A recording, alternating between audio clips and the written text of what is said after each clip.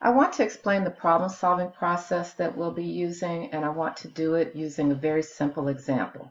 And so this example problem says that a program is required to read three numbers, add them together, and print their total. The very first thing that you need to do when you get a word problem like this is to determine what the inputs of the problem are. The inputs are going to be, there'll be keywords to tell you things like read three numbers, input three numbers, something like that.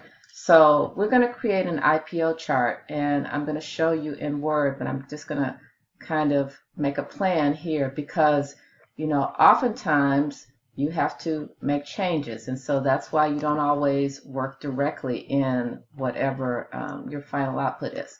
And so the input here, you might look at this program and you might think that what we're going to write over here is three numbers. But that's not what we want to do. What we want to do is plan ahead and already start to determine what are the variable names that we will use to hold these numbers. If we're going to have three numbers input, then we have to have three variables. And we want to go ahead and create names for them. And so why don't we call them num1, num2, and num3? Right? We could call them X, Y, Z. Those aren't bad names, but this is a little more descriptive that we have three numbers. Then it says it's going to add them together and print their total. And so over here for the output again is going to be stored in a variable, and we're going to call that total. Or we could call it answer, or we could call it sum. Those would all be good names that we could use for this. Under our processing steps here, we want to just outline the major things that need to be done. Remember, programming is always input, process, output. And so the first thing we need to do is read our input, and then we need to add the three numbers together, and then we need to display our output. All right, so this is our IPO chart. Now, what I'm really going to want you to do is put this in a Word document. And so let me show you how we're going to do this. So we're going to put your name, you know, this is problem 1 or whatever. I want you to insert a table with three boxes here. And this is going to be input, processing, output. Then under input, we're going to type num1, make this a little bigger. There we go. Num2, num3. Now, variable names are case sensitive in programming languages. Microsoft Word is going to capitalize these things for you.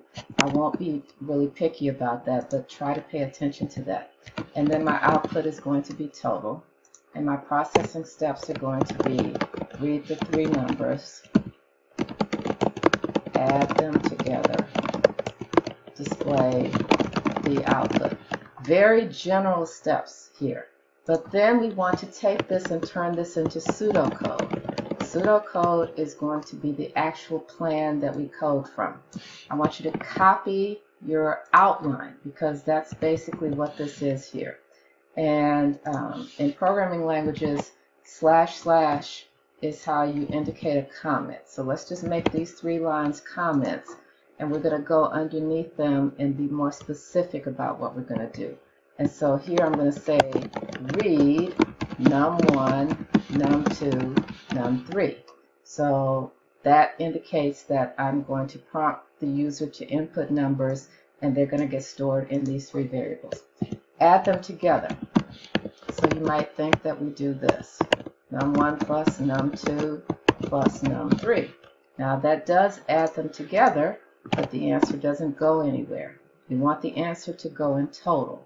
And so we're going to use an assignment statement, total equals. And remember, when you use an assignment statement, the left side has to be the variable that is going to get the answer. And then here we're going to say print total. And so here is the IPO chart and the pseudocode for this problem. And then the desk check will be done on a separate place here. We could desk check it very sort of quickly here on this page. So what I can do is, I can type here, just to show you quickly what we would need to do. We want to list the variables, and so we'd have num1, num2, num3. So let's say we're going to enter 3 numbers. Let's say we're going to enter 10, 20, and 30. And so that is doing this first step here, right? Then the next step, it says to take the value. So with an assignment statement, you first look at this side of the assignment statement. You look up what's in num1, which is 10. What's in num2, which is 20. What's in num3, which is 30. 30 plus 20 plus 10 is 60. 60 gets stored into total. So what we're doing here is we're keeping track of what's going on in memory. Then at the bottom, we show our output, and the output says print total. So the value of total is 60, and so we're going to print that out there.